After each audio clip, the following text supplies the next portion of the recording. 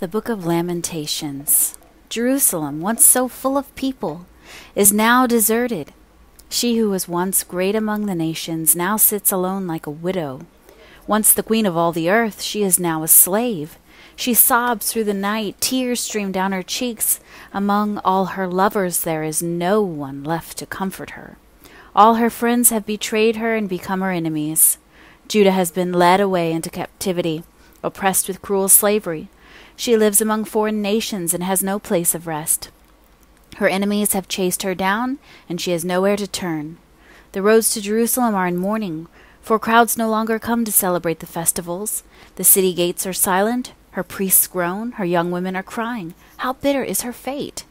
Her oppressors have become her masters, and her enemies prosper, for the Lord has punished Jerusalem for her many sins. Her children have been captured and taken away to distant lands.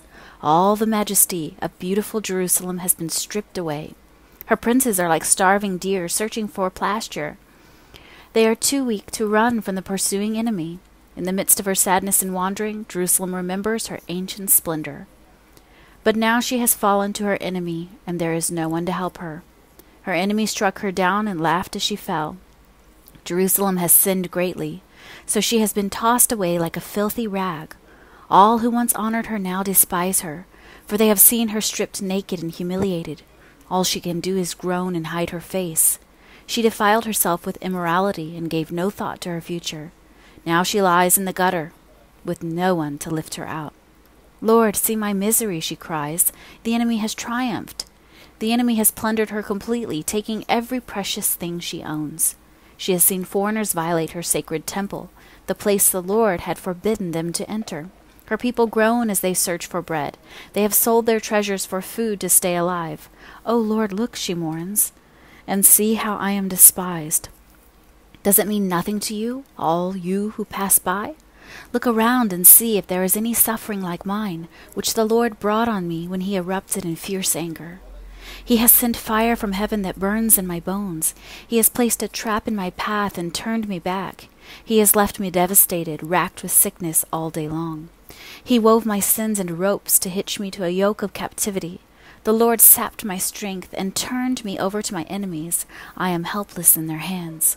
The Lord has treated my mighty men with contempt. At his command, a great army has come to crush my young warriors.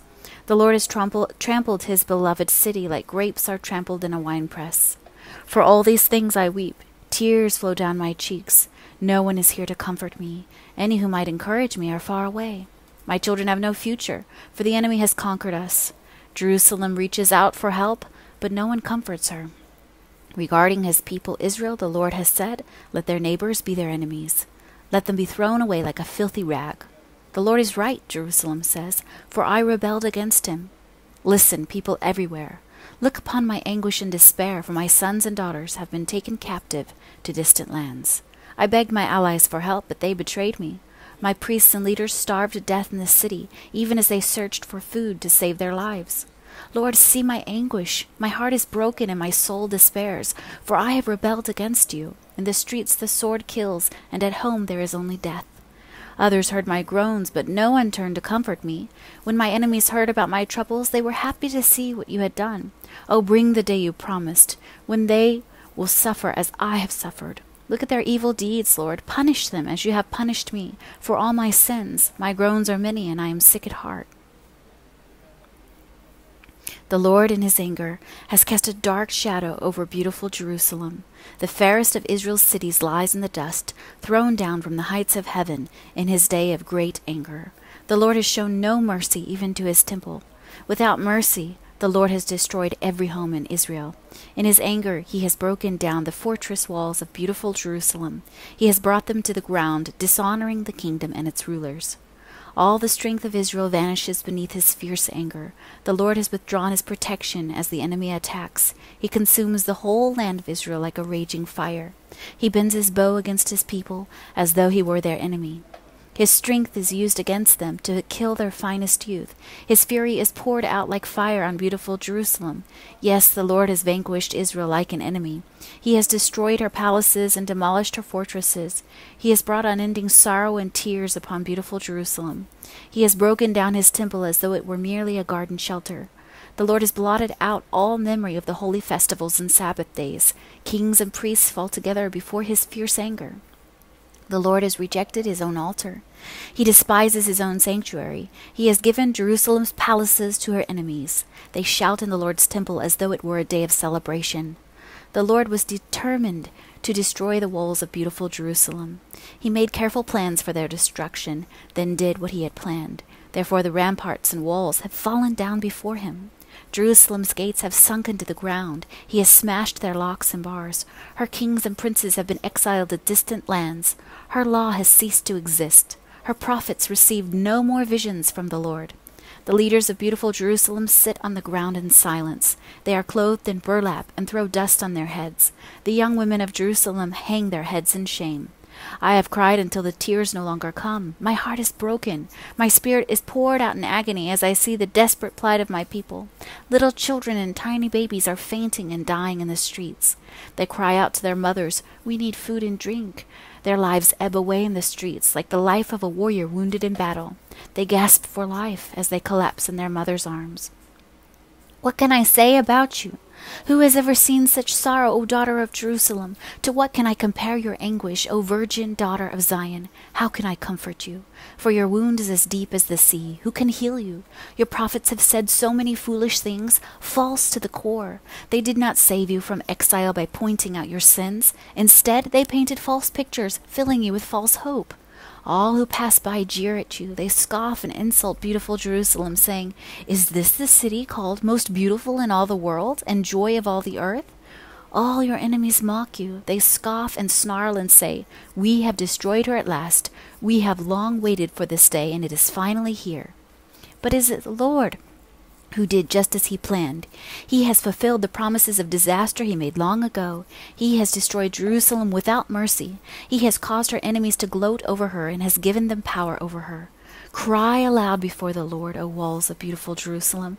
Let your tears flow like a river day and night. Give yourselves no rest. Give your eyes no relief. Rise during the night and cry out. Pour out your hearts like water to the Lord. Lift up your hands to him in prayer, pleading for your children, for in every street they are faint with hunger. O Lord, think about this. Should you treat your own people this way? Should mothers eat their own children, those they once bounced on their knees? Should priests and prophets be killed within the Lord's temple? See them lying in the streets, young and old, boys and girls, killed by the swords of the enemy. You have killed them in your anger, slaughtering them without mercy.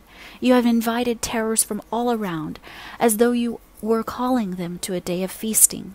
In the day of the Lord's anger, no one has escaped or survived. The enemy has killed all the children whom I carried and raised. I am the one who has seen the afflictions that come from the rod of the Lord's anger. He has led me into darkness, shutting out all light. He has turned his hand against me again and again all day long. He has made my skin and flesh grow old. He has broken my bones. He has besieged and surrounded me with anguish and distress. He has buried me in a dark place like those long dead. He has walled me in, and I cannot escape. He has bound me in heavy chains, and though I cry and shout, he has shut out my prayers. He has blocked my way with a high stone wall. He has made my road crooked. He has hidden like a bear or a lion waiting to attack me. He has dragged me off the path and torn me in pieces, leaving me helpless and devastated. He has blown his bow and made me the target for his arrows. He shot his arrows deep into my heart. My own people laugh at me. All day long they sing their mocking songs. He has filled me with bitterness and given me a bitter cup of sorrow to drink. He has made me chew on gravel. He has rolled me in the dust. Peace has been stripped away, and I have forgotten what prosperity is. I cry out, my splendor is gone. Everything I hoped for from the Lord is lost. The thought of my suffering and homelessness is bitter beyond words. I will never forget this awful time as I grieve over my loss. Yet I still dare to hope when I remember this. The faithful love of the Lord never ends. His mercies never cease. Great is his faithfulness. His mercies begin afresh each morning. I say to myself, the Lord is my inheritance, therefore I will hope in him. The Lord is good to those who depend on him, to those who search for him. So it is good to wait quietly for salvation from the Lord, and it is good for people to submit at an early age to the yoke of his discipline. Let them sit alone in silence beneath the Lord's demands. Let them lie face down in the dust, for there may be hope at last. Let them turn the other cheek to those who strike them, and accept the insults of their enemies. For no one is abandoned by the Lord forever. Though he brings grief, he also shows compassion, because of the greatness of his unfailing love. For he does not enjoy hurting people or causing them sorrow. If people crush underfoot all the prisoners of the land, if they deprive others of their rights in defiance of the Most High, if they twist justice in the courts, doesn't the Lord see all these things? Who can command things to happen without the Lord's permission? Does not the Most High send both calamity and good? Then why should we, mere humans, complain when we are punished for our sins? Instead, let us test and examine our ways. Let us turn back to the Lord. Let us lift our hearts and hands to God in heaven and say, "We have sinned and rebelled, and you have not forgiven us. You have engulfed us with your anger, chased us down, and slaughtered us without mercy. You have hidden yourself in a cloud so our prayers cannot reach you. You have discarded us as refuse and garbage among all the nations. All our enemies have spoken out against us. We are filled with fear, for we are trapped, devastated, and ruined. Tears stream down my eyes because of the destruction of my people. My tears flow endlessly. They will not stop until the Lord looks down from heaven and sees. My heart is breaking over the fate of all the women of Jerusalem.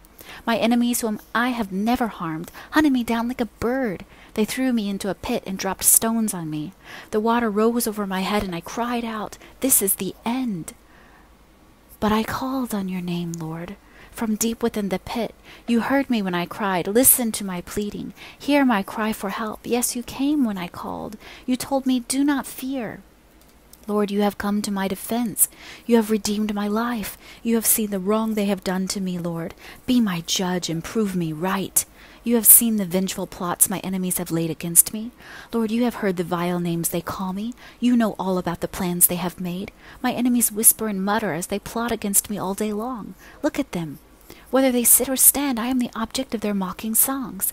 Pay them back, Lord, for all the evil they have done. Give them hard and stubborn hearts, and let your curse fall on them. Chase them down in your anger, destroying them beneath the Lord's heavens. How the gold has lost its luster. Even the finest gold has become dull. The sacred gemstones lie scattered in the streets. See how the precious children of Jerusalem, worth their weight in fine gold, are now treated like pots of clay made by a common potter. Even the jackals feed their young, but not my people Israel. They ignore their children's cries like ostriches in the desert. The parched tongues of their little ones stick to the roofs of their mouths in thirst. The children cry for bread, but no one has any to give them. The people who once ate at the richest foods now beg in the streets for anything they can get. Those who once wore the finest clothes now search the garbage dumps for food. The guilt of my people is greater than that of Sodom, where utter disaster struck in a moment and no hand offered help. Our princes once glowed with health, brighter than snow, whiter than milk. Their faces were as ruddy as rubies, their appearance like fine jewels. But now their faces are blacker than soot. No one recognizes them in the streets. Their skin sticks to their bones. It is as dry and hard as wood. Those killed by the sword are better off than those who die of hunger. Starving, they waste away for lack of food from the fields. Tender-hearted women have cooked their own children. They have eaten them to survive the siege. But now the anger of the Lord is satisfied. His fierce anger has been poured out. He started a fire in Jerusalem that burned the city to its foundations. Now a king in all the earth, no one in all the world, would have believed that an enemy could march through the gates of Jerusalem. Yet it happened because of the sins of her prophets and the sins of her priests, who defiled the city by shedding innocent blood. They wandered blindly through the streets, so defiled by blood that no one dared touch them. "Get away," the people shouted at them. "You're defiled. Don't touch us." So they fled to distant lands and wandered among foreign nations, but none would let them stay. The Lord himself has scattered them, and he no longer helps them. People show no respect for the priests and no longer honor the leaders. We looked in vain for our allies to come and save us, but we were looking to nations that could not help us. We couldn't go into the streets without danger to our lives. Our end was near. Our days were numbered. We were doomed. Our enemies were swifter than eagles in flight. If we fled to the mountains, they found us. If we hid in the wilderness, they were waiting for us there. Our king, the Lord's anointed, the very life of our nation, was caught in their snares. We had thought that his shadow would protect us against any nation on earth. Are you rejoicing in the land of Uz, O people of Edom? But you too must drink from the cup of the Lord's anger. You too will be stripped naked in your drunkenness. O beautiful Jerusalem, your punishment will end. You will soon return from exile. But Edom, your punishment is just beginning. Soon your many sins will be exposed. Lord, remember what has happened to us. See how we have been disgraced. Our inheritance has been turned over to strangers, our homes to foreigners. We are orphaned and fatherless. Our mothers are widowed. We have to pay for water to drink, and even firewood is expensive. Those who pursue us are at our heels. We are exhausted, but are given no rest. We submitted to Egypt and Assyria to get enough food to survive. Our ancestors sinned, but they have died, and we are suffering the punishment they deserved. Slaves have now become our masters. There is no one left to rescue us. We hunt for food at the risk of our lives, for violence rules the countryside. The famine has blackened our skin as though baked in an oven. Our enemies rape the women in Jerusalem and the young girls in all the towns of Judah. Our princes are being hanged by their thumbs, and our elders are treated with contempt. Young men are led away to work at millstones, and boys stagger under heavy loads of wood. The elders no longer sit in the city gates. The young men no longer dance and sing. Joy has left our hearts. Our dancing has turned to mourning. The garlands have fallen from our heads. Weep for us because we have sinned. Our hearts are sick and weary, with our eyes grow dim with tears. For Jerusalem is empty and desolate, a place haunted by jackals. But Lord, you remain the same forever. Your throne continues from generation to generation. Why do you continue to forget us? Why have you abandoned us for so long? Restore us, O Lord, and bring us back to you again. Give us back the joys we once had. Or have you utterly rejected us? Are you angry with us still?